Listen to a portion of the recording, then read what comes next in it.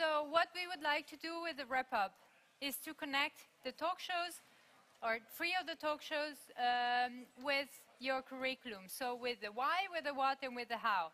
And I would like to do this interactively, so we don't have that many students, so please come forward. Please help me. Come on. I have a lot of notes, and I can't read half of them, so I need your help.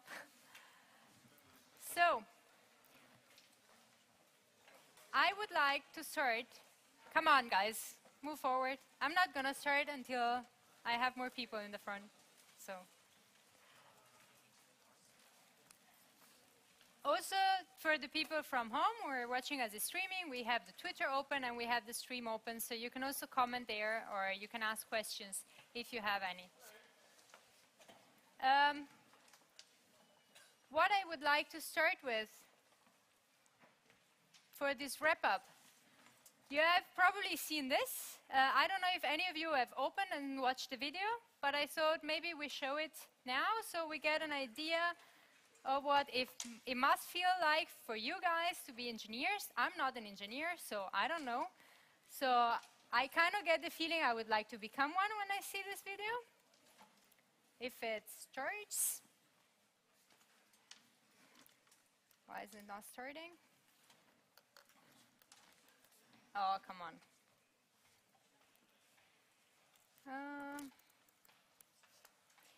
It's not helping that it's not starting up. But in the meanwhile, we got people in the front. How many of you have you actually seen this video before? One? Okay, so I really want to show it to you now. I have no idea. Yes. Do we have sound? No, we don't.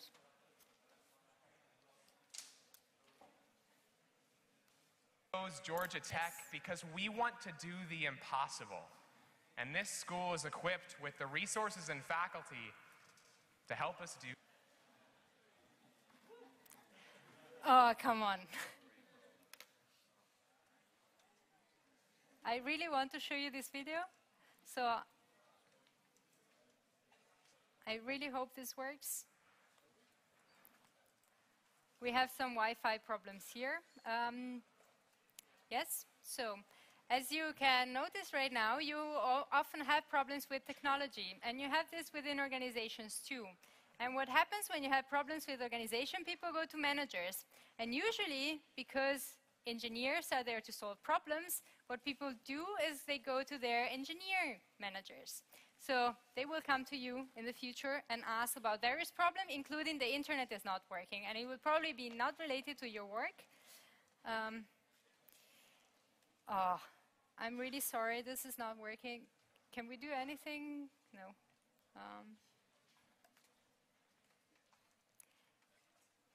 I can't even tell you what the video is about, because if I tell you, it's not just as interesting. So, yeah. Let's see. Thank you. See, engineers, business person, no clue. But I think then if I refresh, then it will refresh the presentation.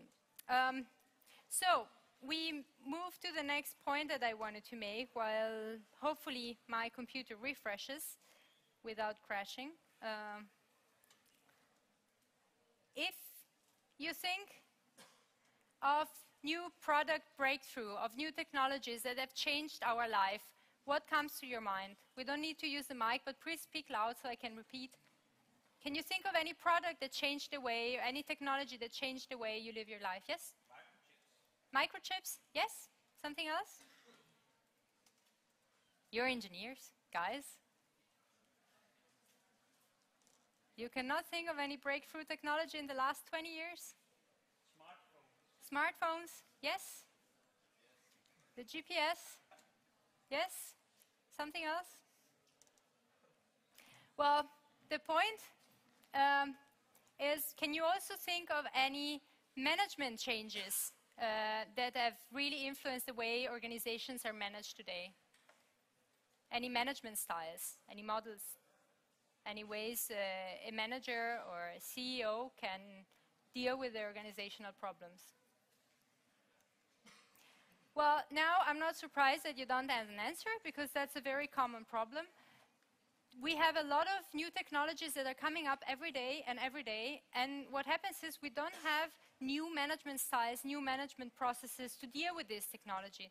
So what we do is we try to apply some of the models we have in the TEMO course in order to deal with this problem, to deal with change. And we saw this morning a model about the management of change, where you have to address the change, see how it relates to the current situation and how it will affect your organization in the future. And that's exactly how change management works, and it's extremely important. And now nothing is working on my computer, and I have no Wi-Fi at all. So I can't get access to the presentation. Okay, we do it without the visual aid. Oh, now we have it. I'm sorry. We checked this morning, it worked. Now it's gone again. So when we talk about the organizations, your book tells you that the organization is a collection of people who work together and coordinate their actions to achieve a variety of goals and, or a desired set of future outcomes. So when we talk about management, we talked about the planning, the organizing, the leading, and the controlling of this group of people and of all the other resources that you have within the organization to make it work efficiently and effectively. And when we talk about organizational performance, we talked about how can managers actually get their organization to work efficiently and effectively by using the valuable resources they have within their organization. One of these valuable resources is actually you as engineers in your future career. So hopefully we try this one more time. If this doesn't work, I go on without. And then promise me you watch it at home, because it's really worth watching. Because we want to do the impossible. And this school is equipped with the resources and faculty to help us do just that. And so, in the words of Sir Isaac Newton, if I have seen further, it is by standing on the shoulders of giants. Georgia Tech is proud of its many traditions, but the one I find most exciting is our tradition of excellence. Our mission as students is not to follow in the footsteps of the astronauts, Nobel Prize laureates, and presidents who graduated before us, but to exceed their footsteps, crush the shoulders of the giants upon whom we stand. We here are all such innovative people, so I am telling you, if you want to change the world, you're at Georgia Tech. You can do that. If you want to build the Iron Man suit, you're at Georgia Tech. You can do that. If you want to play theme music during your convocation speech like a badass, we're at Georgia Tech. We can do that. I am doing that.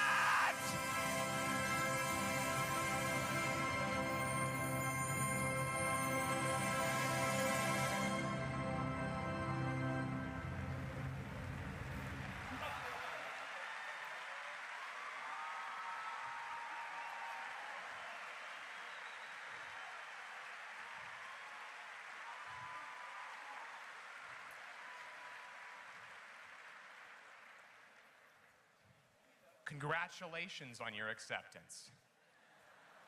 And brace yourselves for a hell of a ride on your way to becoming a hell of an engineer. Yes, so now we saw the video. I hope you can see why I wanted to show it to you. But then my question is, we already went on to the products and the management breakthrough in the practice of management.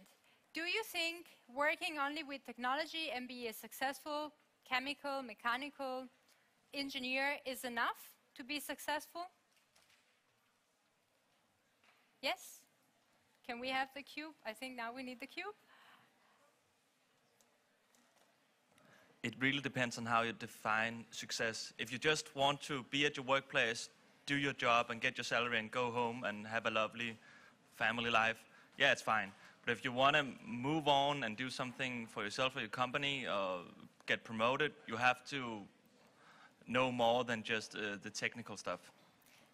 And you're right, but I also want to challenge you on that, because when you work as engineers, it's true that you start in the R&D departments and you work with the technical stuff a lot at the beginning, unless you go into consulting and you join BCG or Implement, for example, as we saw in the talk shows.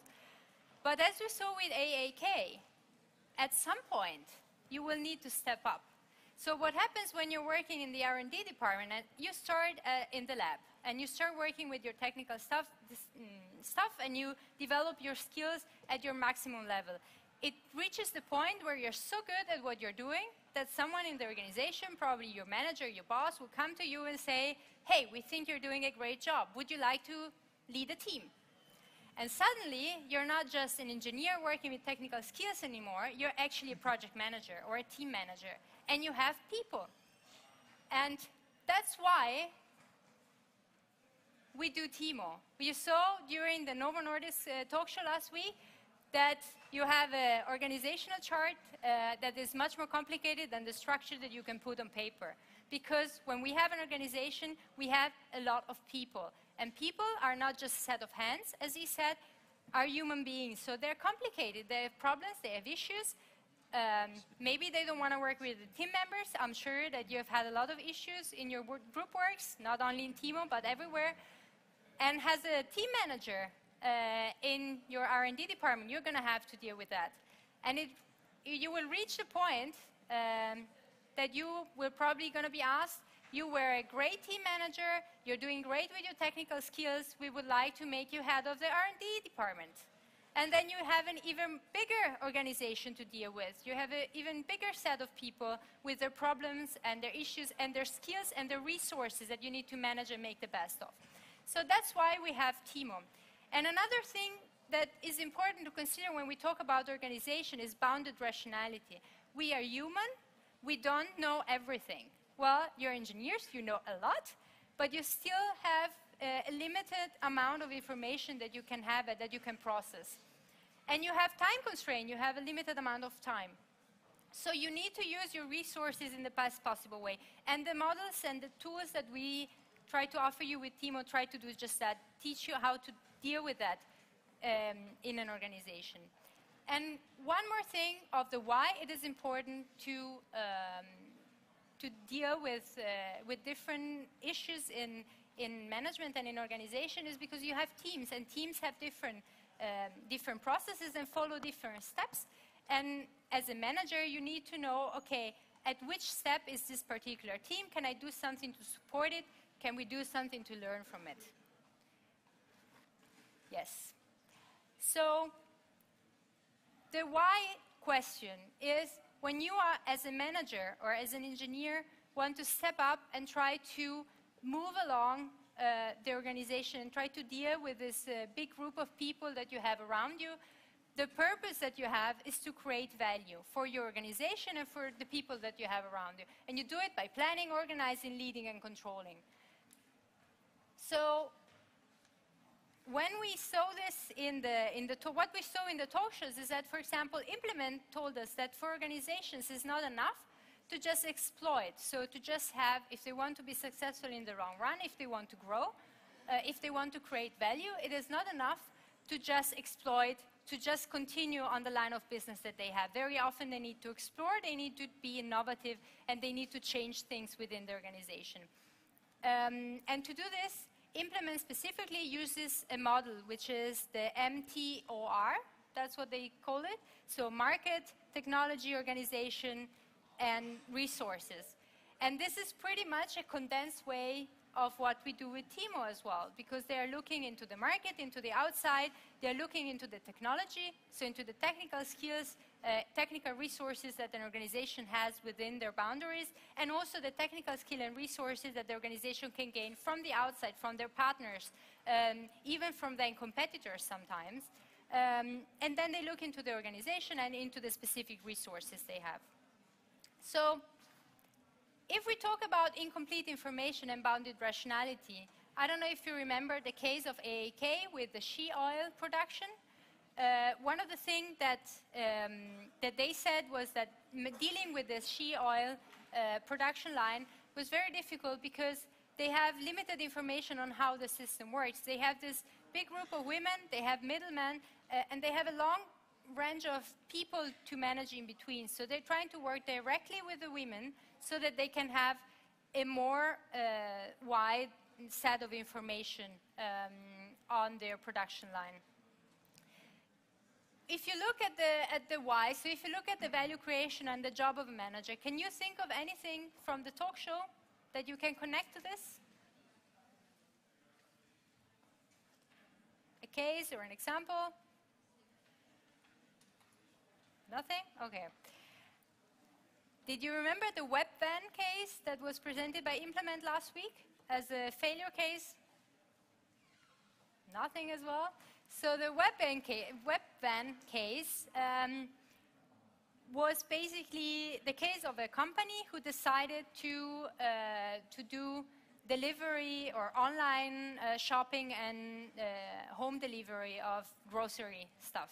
And they built up their whole organization. They bought the vans, they organized logistics, they rented the spaces where they could keep the goods, and they were ready to go. But then they realized they didn't have any customers. Nobody wanted to buy their product. Nobody wanted to use their website. And if you try to connect this to this model, then one of the things they had was incomplete information, and they didn't do anything to solve the incomplete information. They didn't know what their target was, they didn't know what the market was, and they didn't do anything to find out. If they had, they would have probably seen, how do we make this work? And just to give you a more success case that is similar to that, we moved to the business model canvas. And some of you asked, where is the Tesco video? Now this is the Tesco video. I hope this time it works. Yes? Unique market. Tesco has been evolving itself, adjusting to the local market. It even changed the name itself from Tesco to Home Plus. And at last, it grew to rank number 2 in Korea. But Tesco had to overcome one obstacle, a fewer number of stores compared to the number 1 company, Emart. Mission: could we become number 1 without increasing the number of stores? We made an in-depth study into Koreans once more. Koreans are the second most hardworking people in the world. For them, grocery shopping once a week is a dreaded task. So we decided to approach these busy and tired people. Idea: let the store come to the people. We created virtual stores, hoping to blend into people's everyday lives. Our first try was subway stations. Although virtual, the displays were exactly the same as actual stores, from the display to the merchandise. Okay, this one I can tell you, and then you can watch it at home. What Tesco did was they built these virtual supermarkets in the metro stations so that people, when they were waiting for the train, could just grocery shop, and the app would save what they were shopping. So if the train arrived, they could just step on the train, and when they stepped out, there was another board where they could select the next products. And then at the end of their shopping, they could just hit send. They can, actually still working. They can hit send, and then the grocery is delivered to their home place. So you have been working with the business model canvas now for some time. What did Tesco did? Can I please get something from you guys? Can you relate?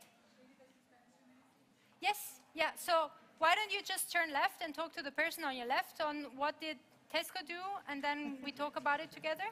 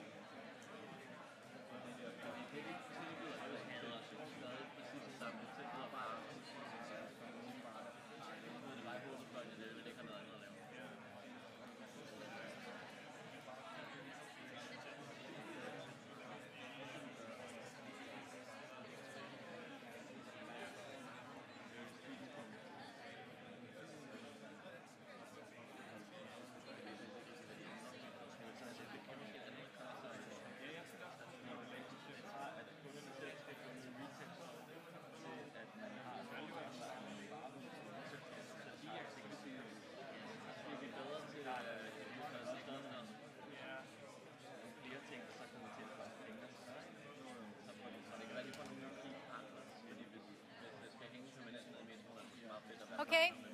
We have people at home too. I don't know if they're talking to their computer or, well, luckily enough you're engineers, so you figure out if everybody looks to the left, then nobody's talking to anybody. But you were talking, so you figured out. So what did Tesco do? Can we have someone? Where is the mic? Is over there? Yeah, you have the mic, but you talked already, so you pass it on to someone next to you. Somebody wants it? Well, they changed the distribution channels, so the relationship with the customer was indirect instead of through the stores. Yes? Someone else? They added Metro Line advertisement as one of their key resources. Mm-hmm. Something else? Yes? They found a value in communicating in having a new relationship to their customers, knowing that they're busy working a lot. They needed to communicate with them outside of the store. So they did that by advertisement. So just because you weren't talking too much into the mic, so what he said was that they looked into the customer and they found the value that the customers were looking for, right? Yes, we have one more. They added a service which supports their products. Mm-hmm. So it boosts their value. It's the same thing as you said, but I'm just highlighting the service point of view of the store. Yes, so to build on what you just said, what they did was they went to the value proposition. They looked who are our customers and what are the pains and the gains and the customer jobs of our customer target. And then what they did, they went back to the value proposition and said, okay, how do we transform the pain, the gains, and the customer jobs of our segment into something that solves their problem, gives them value, helps them to have a better day. And then they build up the customer relationships. They build up the channels by putting the metro up. And then they went back into the offstage part of the business model canvas. And so they looked into the key partners. So they had to have a partnership with a metro station, with a metro. They had to work into the key resources because they needed some technology to support what they were doing and so on. So what they did was they took their business model canvas. They saw it wasn't working because the customers in Korea didn't have time to go to Tesco like they do in the UK because they're spending a lot of time traveling.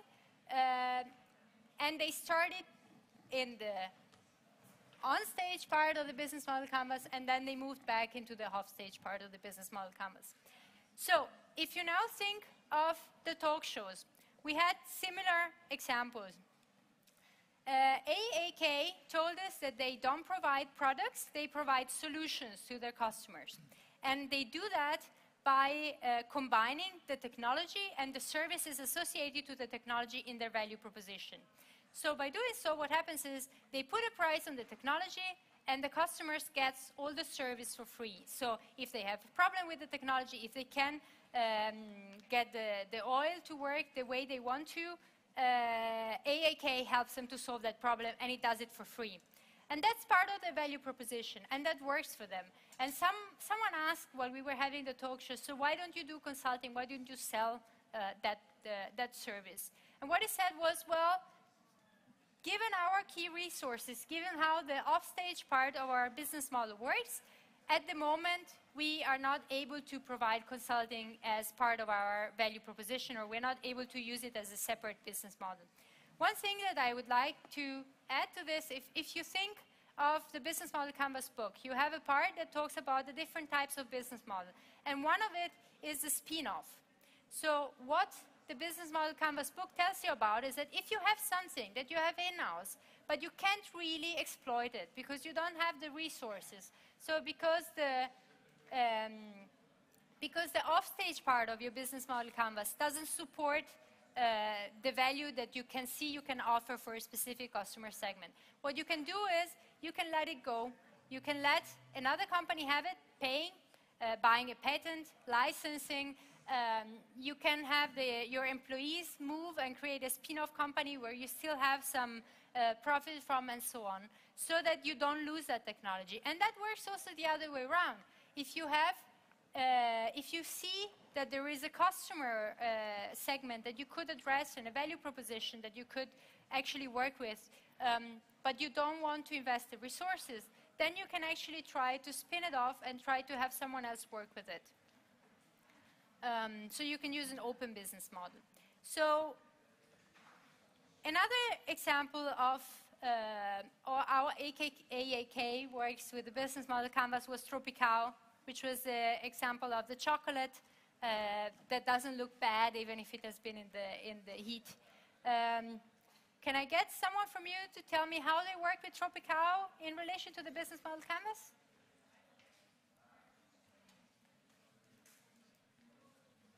No one? Then, okay, if no one wants to talk, then you talk to the person next to you and then we move on. So 1 minute, just try to see if you can link the case of Tropical to the business model canvas and see how are they working with it. You remember the case, right? I mean,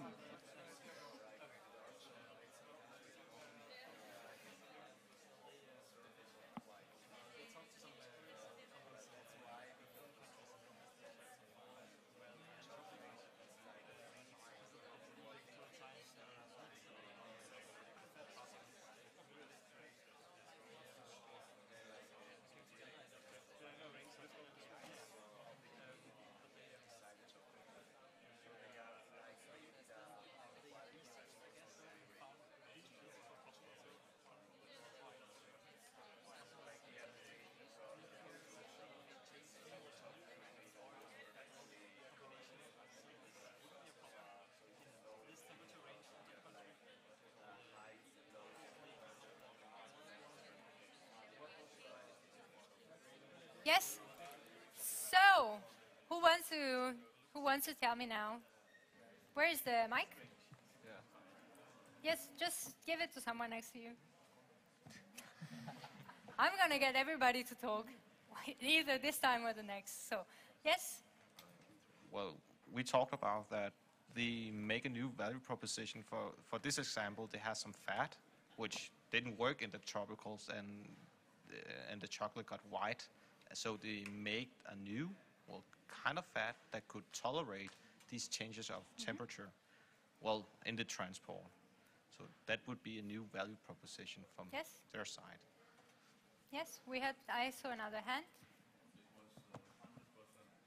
Okay. That's good, because that was also my interpretation. So they started from the value proposition, they started from the on-stage, and then they brought it back to their off-stage, and they tried to focus their key activities and the key resources to be able to provide a product that would solve their customer's problem.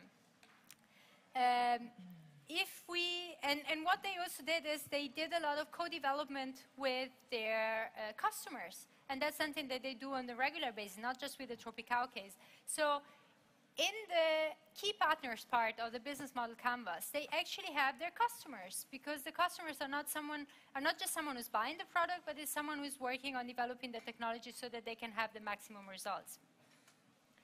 And if we move from the business model canvas as something static to a business model design process, so how it works, when you see it in the book, it is described as a 5 phases process. You have mobilize, understand, inquiry, execution, and evolution.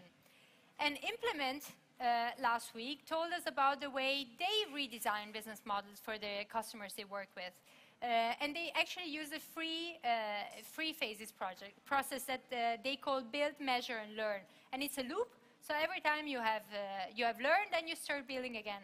And it's actually very similar to what you have in the book. They're just compressing the phases with each other.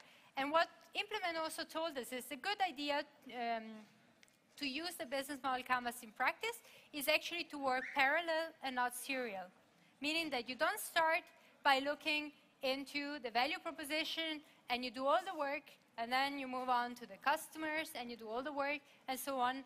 And then, you fill the spots, you work on each part sequentially. So you finish one before you move on to the next. What Implement told us is it's a good idea to have the business model canvas in front of you and work with the different pieces at the same time, because the different pieces are connected to each other. So if you don't consider all of them at the same time and the impact that they can have on each other, then it could be very difficult for you to actually have a successful business model.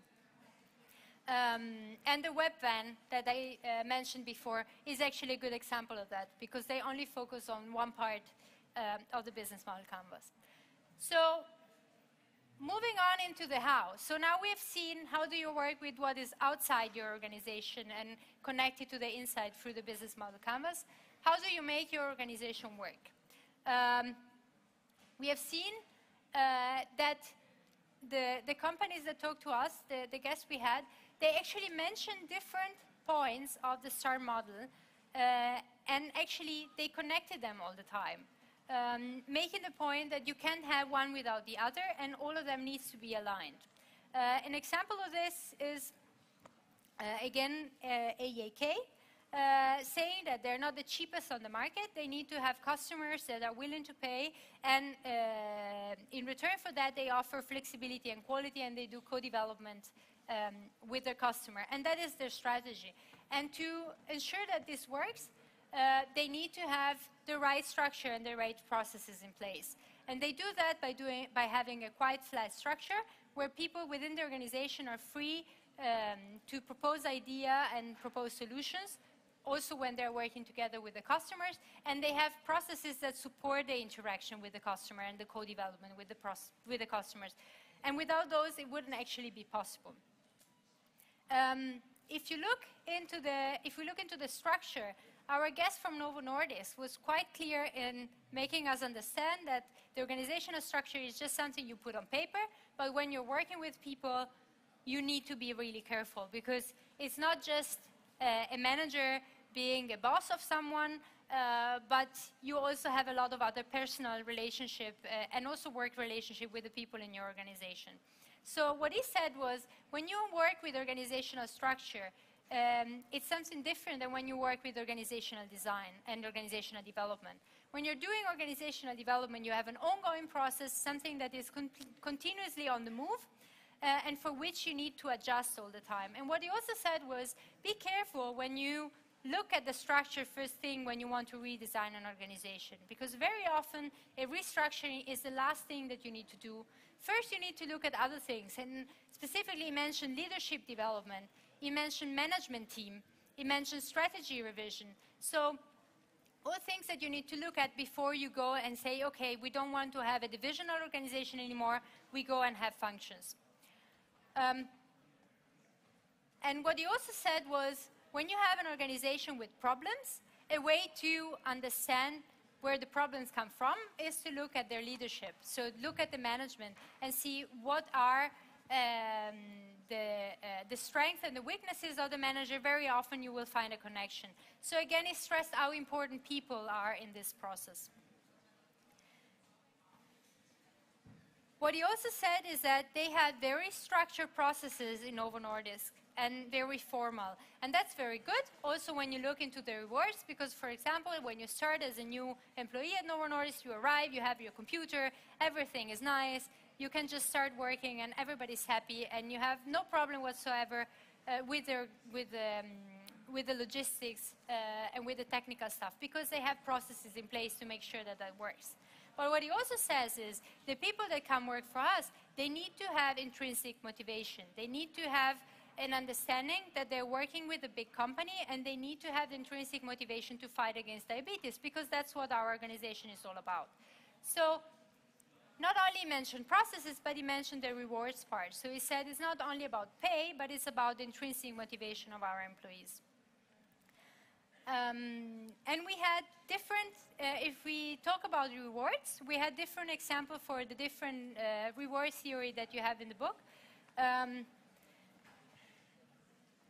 The welcome package that I just mentioned is, for example, linked to the need theories. So what they're giving them with the welcome package is actually a motivational factor, is something that, like, you are not you're not expecting when you start a new job that everything will be so nice and ready, and so that gives you motivation to contribute to the company. What I can tell you is, if that is established, so if you have been working for a lot of years, and every time you start in a new company, you get a new computer, everything works, everything is perfect, and suddenly you get a new job and you go into an organization and there is no computer for you and you have to order it and it takes 5 weeks to get it. We're not talking about a motivational factor anymore, but we're talking about an hygienic factor, because now the condition changed. Your expectation was, I'm going to get a new computer, so it's not a motivational reward, but it's hygienic, because if you don't get it, you get demotivated, you get unhappy with the company. Can you see the distinction? So, again, it's not just about, here we're seeing the inside of the organization and what happens within the boundaries of the organization. But it's not just this. What we talked about this morning is that when you work on your case, you need to remember to look inside and outside, and it's the same here. When we're talking about rewards, you need to see the expectation and what's happening within and outside the boundaries of the organization for the employee that you're referring to. Another example we saw, for example, for the expectancy theory, Implement told us about the fact that they have evaluation and development processes to make sure that the employees actually keep on growing and they learn all the time and they feel happy and they feel appreciated within the company and they feel support if they want to grow and do something new. And in that sense, we're talking both about the expectancy theory and the goal setting theory, because you have your evaluation process, so you once a year or once a semester you're sitting down with your boss and he's telling you, okay, what did you do this semester?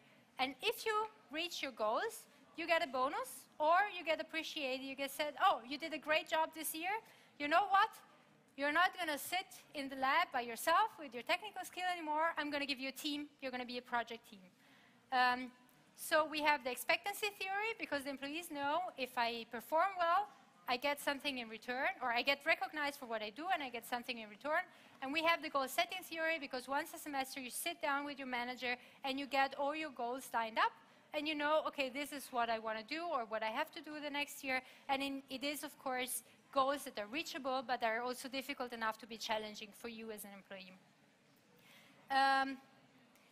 We also saw examples of the equity theory, because Novo Nordisk told us that they have diversity and internal flow indicators to check, okay, what is the percentage of women and men? What is the percentage of people that move around the company?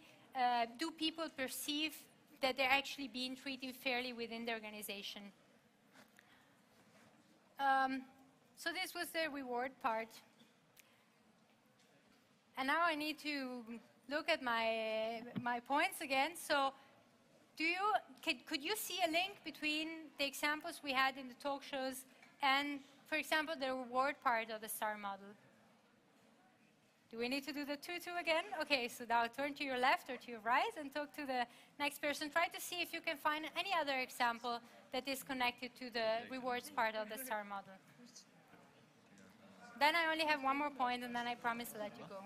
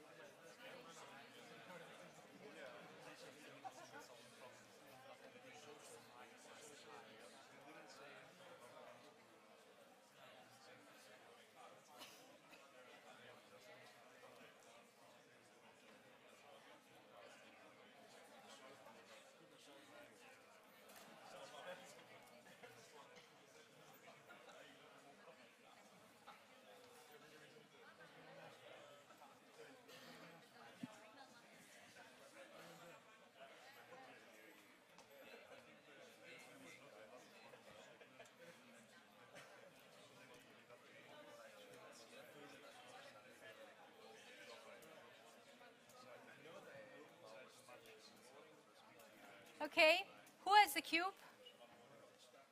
Yes, can you pass it on to someone? Voluntarily or not? Thank you. Okay. Well, I think that actually they haven't talked specifically about the reward system, Okay. but from what I suspected by the employee that we're talking here, I mean, they were doing a good job, so they were like promoted to project manager or in a medium. Which company or which guest? For example, the last one of Implement. Yeah. I mean, they were working alone in a development department, so they were like leading their team or their. So I think that there is a reward that they recognize you if you're doing a good job. Mm-hmm. But we haven't asked specifically what were the system of rewards, so I don't know what to add. Yeah. Someone else? The guy from Boston Consulting Group, he talked about how much responsibility he got when he first started. So he got a very challenging job, which were out of his comfort zone. And that's also a reward, to get something that's challenging and helps you develop. So he was empowered. Yes, thank you. Empowerment is also one of the things you have in your curriculum. So thank you very much. Yes, they haven't, it's true they haven't mentioned rewards specifically, but we have had different cases. And one thing Implement also mentioned is there is a very good video about what motivates people. And we don't have time to show it now, but it's on the Prezi and it's very easy to find. You Google how to motivate knowledge workers.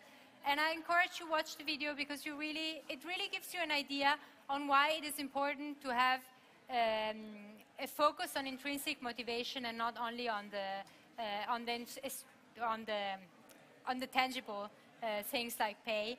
And also, referring to that, one thing that Implement talked a lot about was this link between exploration and exploitation. So how to keep your existing product line and also innovate, do something new. And what they said is one of the issues is how to motivate people to actually innovate. And how they do it, or how they suggest to do it, is to actually work on different points on this star. And of course, one thing is you need to hire people that are creative. You need to hire people that have a strive to change things and to create something new and to innovate. But you also need to support them. So you need to have processes that make sure that these people have the possibility to express their creativity, and you need to have the right structure. What they said is company like Maersk, it's a very good company, works great, but they have a very hierarchical structure. It's very difficult for people who are at the bottom of the organization to come up with good ideas and see their ideas implemented, because it's very difficult to go to the CEO and say, look, I had a new idea for a new product, or I have a new idea for new technology, can we work it out? Instead, in companies like AAK, where they have a flat structure, it's much easier, and you can have also formal and informal processes to support this. So I think I went through most of my notes. Do you have any questions? Nope? Okay. I hope this was useful. Thank you very much. And this afternoon you have the fourth case, and then we'll see you next week with the multiple choice and so on. Thanks.